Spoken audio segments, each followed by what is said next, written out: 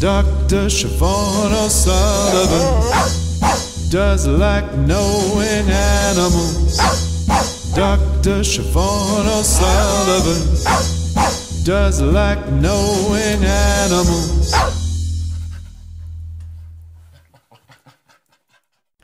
Hey you guys, welcome to Knowing Animals, the podcast. Knowing Animals is a podcast where we talk to animal studies scholars about a piece of their work.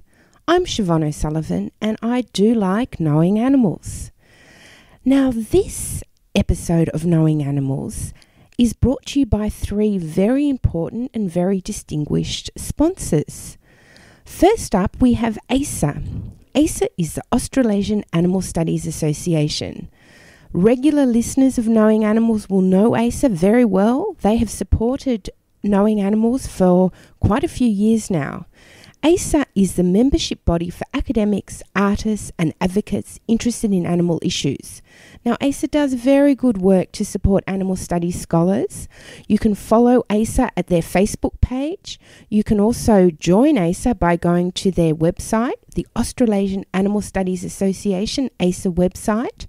Supporting ASA is a way to support animal studies, so please think about joining ASA, the organisation that supports animal studies scholars and artists. Our second sponsor is a new sponsor. Our second sponsor is actually a book. The book is called After Coetzee, an anthology of animal fictions. Now, After Coetzee is published by Faunary Press. That's Faunay Press. Now, people who have been following animal issues for many years will know that Coetzee has had a very big impact on animal studies. Coetzee is a very, very well-regarded writer. He is a winner of the Nobel Prize for Literature, and he often addresses very tricky and important animal issues. So this book is a very good way about thinking about the impact that Coetzee has had on animal fictions. So I highly recommend the book to you. You can find out more about where to find the book in the notes for this podcast. And my recommendation is that you go and buy a copy, one for yourself, but also order one for your university library. So that's the book After Coetzee, an anthology of animal fictions. Grab one for your university or local library.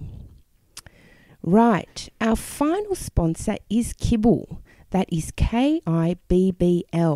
Now, Kibble is a new app that has been developed to data mine information from the web about adoptable pets from pounds and animal sanctuaries. And it's also an app that you can use to raise money for animal charities. So I have been following Kibble on Facebook, and I have to warn you, they have some very, very adorable animals that are currently at pounds or animal shelters looking for their forever home. But Kibble isn't just something that can be followed on Facebook. They're also an app. So go to your local app store, Google Play or such, and download Kibble. It's a free app, and by using it, you'll be helping animals find their forever home.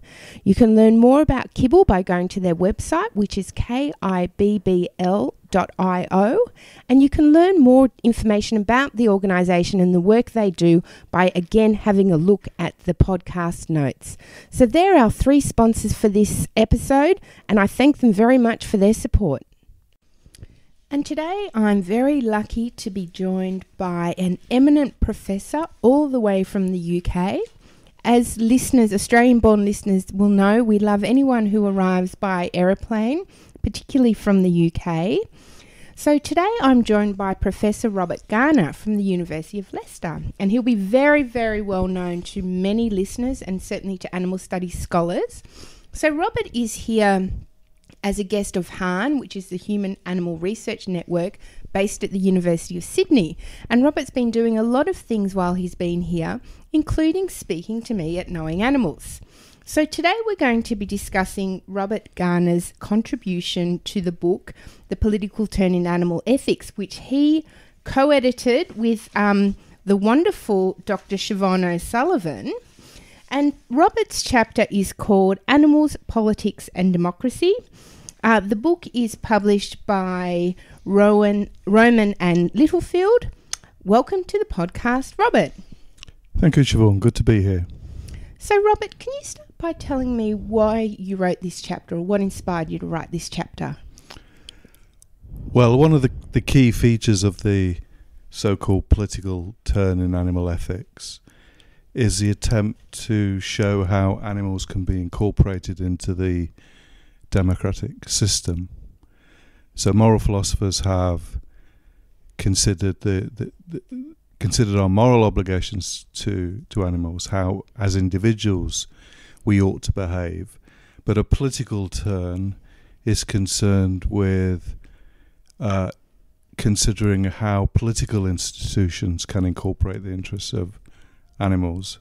So that's very much the starting point. Right. So the expression political turn is starting to gain currency. You're one of the preeminent theorists in the field. Why generate a book? Why a whole book on the topic? Well, I've been working for almost 30 years now from a political science and political theory perspective.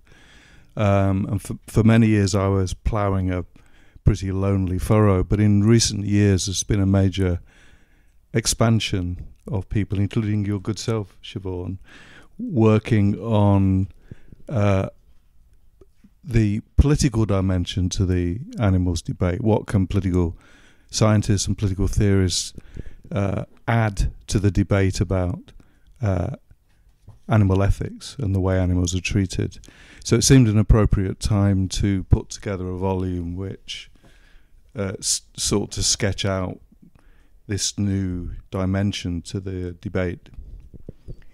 You choose to discuss animals and politics in relation to democracy in this book chapter. Why the focus on democracy?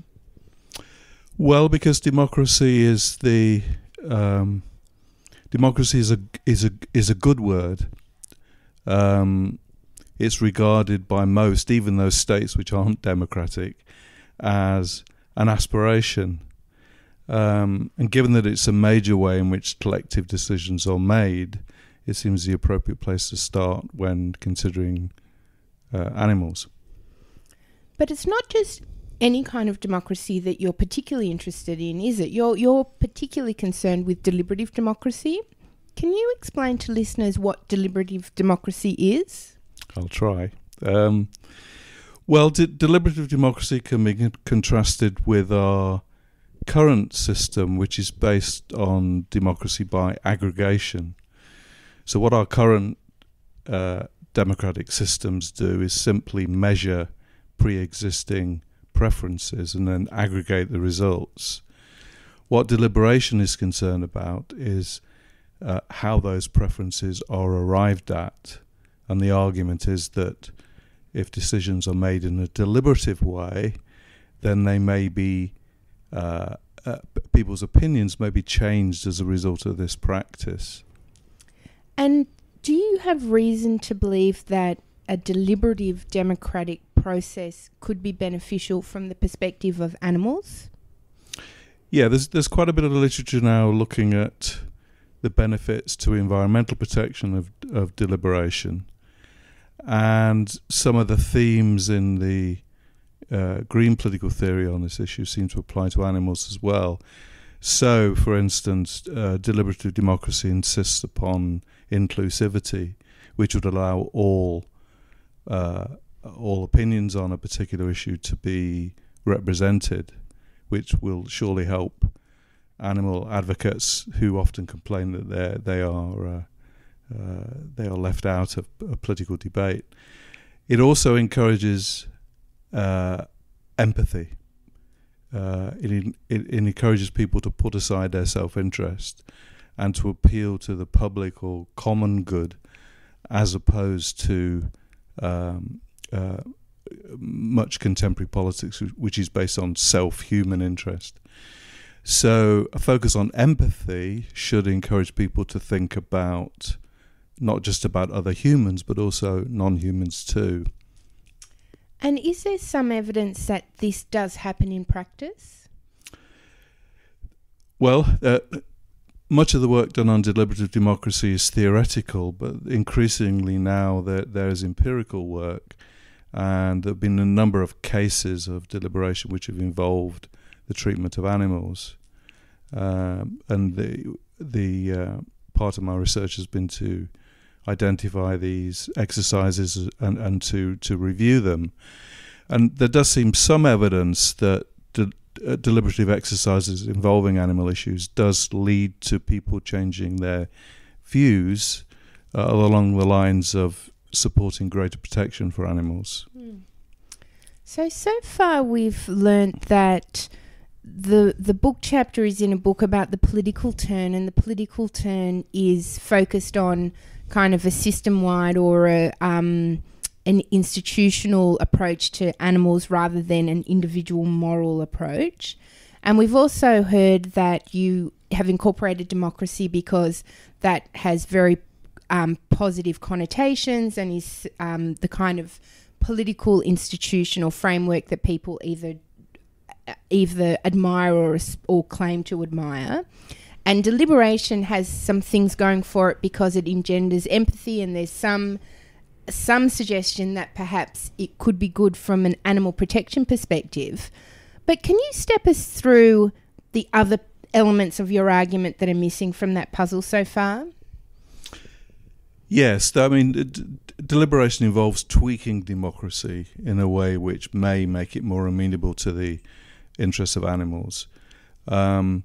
But that in many ways is a more pragmatic answer to the problem. A more radical approach is to consider whether our current democratic framework is normatively justified. And there's some evidence that suggests that our current anthropocentric democratic system is in fact an inadequate version of democracy. By anthropocentric, I mean that in our current democratic system, the extent to which animal interests are represented depends upon the capacity of human beings to identify those interests and support the promotion of them. There's no sense in which the interests of animals are directly incorporated in the political process, which arguably a normatively justifiable theory of democracy ought to do, particularly if we regard democracy as being necessary for representing all affected interests. And if that's the case, if that's the answer to the boundary problem, who is to be a member of the political community, and the answer is everyone affected by those decisions, then quite clearly there's a strong case for saying that animals are often profoundly affected by political decisions, and therefore their voices ought to be heard in decision making. So a more radical approach to deliberation, an alternative deliberation alternative to deliberative democracy would be to develop a non-anthropocentric theory of democracy. And one version of that is the citizenship model associated with Donaldson and Kimlicka. In the chapter, I also offer an alternative model based on enfranchising the interests of animals.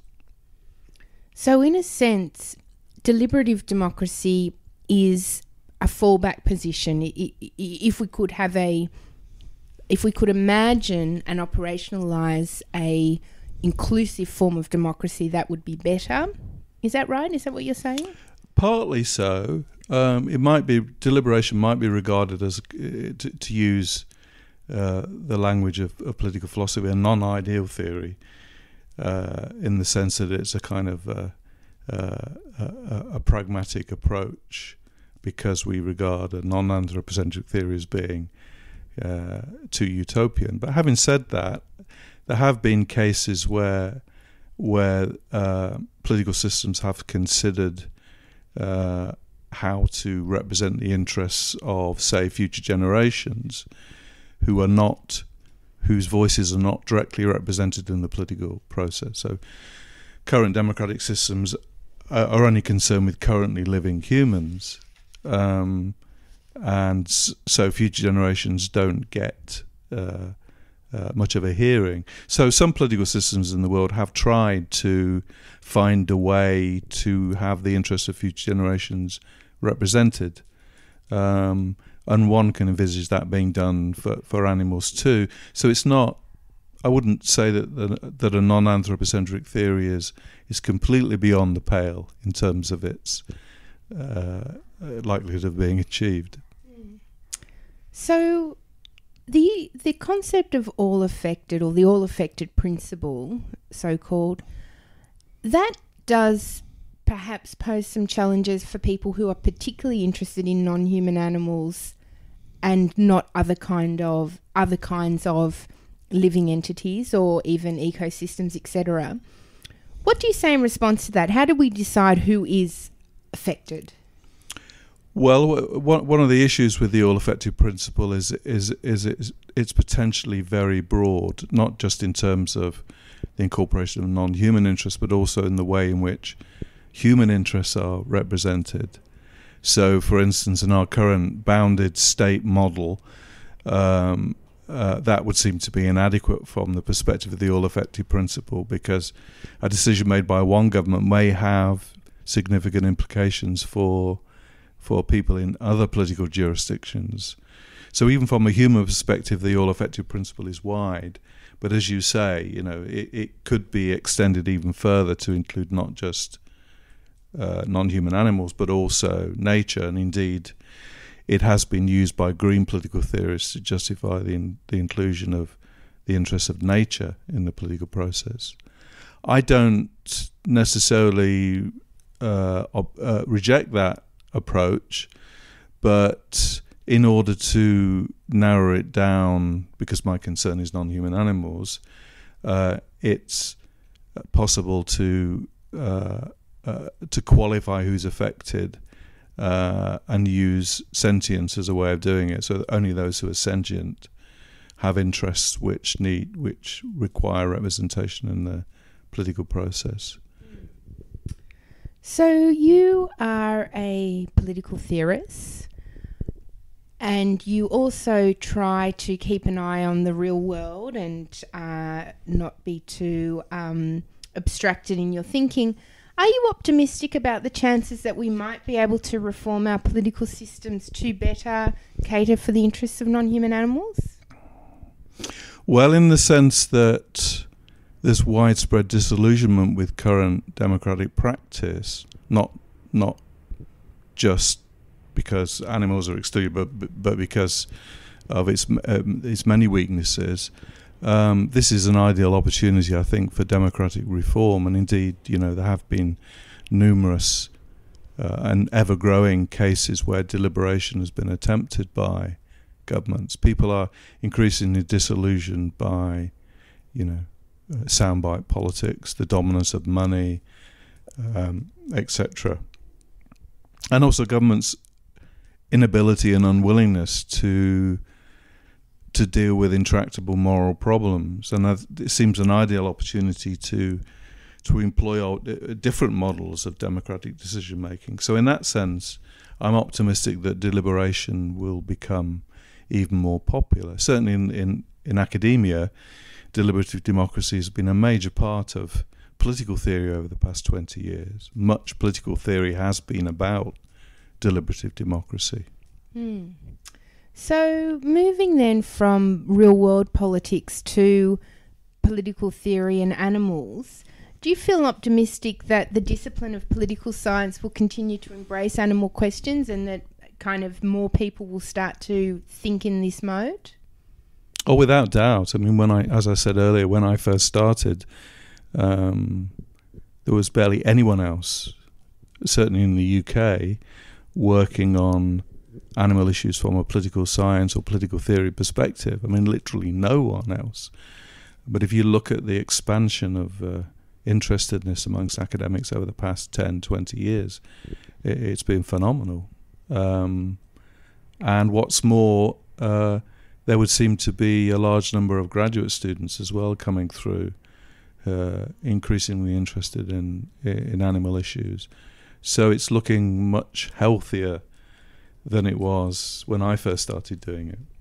Well, you were very brave to be out there alone for so long, Robert. So, and you certainly were one of the people who inspired me when I was a PhD student and didn't have many political scientists to turn to. Now, I ask everybody who comes on Knowing Animals to answer 5 quick questions. Are you ready for your 5 quick questions? I am, yes. I'll do my best. Yes. Can you recall the first piece of pro-animal scholarship you ever read? Well, I guess I'd have to be boringly predictable here and say, you can guess, Animal Liberation. I guess it's partly because when I first started reading on this issue, there was very little else to read, except if you went back to the writings of the early 20th century and people like Henry Salt. I mean, Singer was a key figure really in this, in the development of this area, and probably a lot of other people have said the same thing to you. Can you recall the first piece of pro-animal scholarship you ever wrote? That's such a long time ago now. I wrote an article on the animal lobby, mainly focusing on the UK, for a British journal called Political Quarterly. But don't ask me to give you the date. I think it was 87 or 88. And was that... That's 1988, not 1888. And was that after you had your first academic appointment? That wasn't drawn from your PhD or anything? No, that was before my first academic appointment, actually. And it wasn't at all to do with my PhD, which was on something entirely different. So if you had to name one animal studies scholar who's had a big impact on you, who would it be? Well, you'd expect me to say Singer and Regan, but I'm actually not going to say that. I think most people would say Singer and Regan have been influential to them. The person who I would mention here is Richard Ryder. Richard's not an academic in a conventional sense, so he has held some academic positions, but he's a psychologist by training. But I've learnt a great deal from his books on the development of the history of the animal protection movement. But I also say Richard on a personal level, because Richard was always very kind and encouraging to me when I first started doing this work, in a very inhospitable climate in many ways. He was also chairman of the British RSPCA Council, and he really made an effort to secure some research funding for me. Not just for me, but for one or two others as well. And that was the first time that the RSPCA, and one of the few times ever actually, that the RSPCA has given money to social scientists as opposed to natural scientists. So I owe Richard quite a big debt, I think. Oh, that's lovely. So what's the most important thing academics can do for animals? Well, I'm a great believer in demarcation, and that's probably an excuse for saying that